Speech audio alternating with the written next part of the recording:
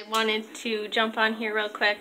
I just got supper going in the crock pot and I just thought of filming now. I should have filmed me putting everything in the crock pot, like all the ingredients, but I thought I could show you the ingredients anyway and the recipe, just in case you ever want to make it for yourself. So this is crock pot cream cheese chicken chili. So see if I can show you the recipe. Oh, here, I mean all the ingredients. So if you want to make this, you can just like look at that and I'll read them off really quick. So you need 2 large boneless, skinless chicken breast, 1 can of corn, 1 can of kidney beans, 1 can of diced tomatoes, 1 packet of ranch dressing mix. See if I could set you up somewhere.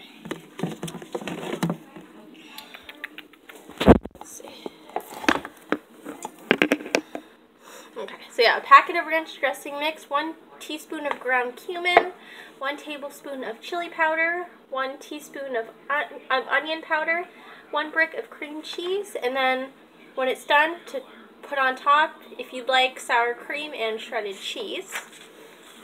And then the instructions, it is super, super easy to make. I'll read it just in case that's backwards, or you can pause it and copy it down yourself if you'd like.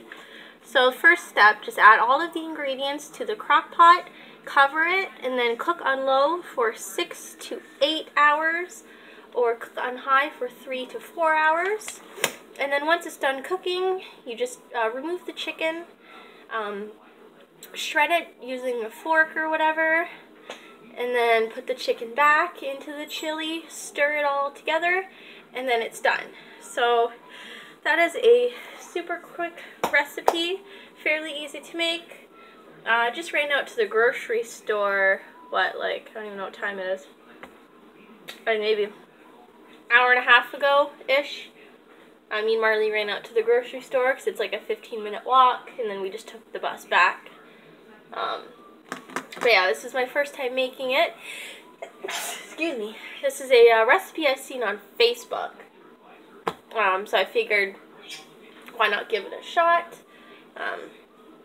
Like I said, super easy to make, and I think it'll taste really good. I love chili. This will be the first time I've tried it with chicken rather than like ground turkey or ground beef or whatever. But if you guys are interested in how it turns out, just comment down below and I'll let you know how it turned out, how we liked it. And if you decide to make it, let me know in the comments down below if you tried it and if you liked it or not. So that will be it for this quick little video. Thank you guys so much for watching. I'll talk to you all real soon. Love you all. Bye.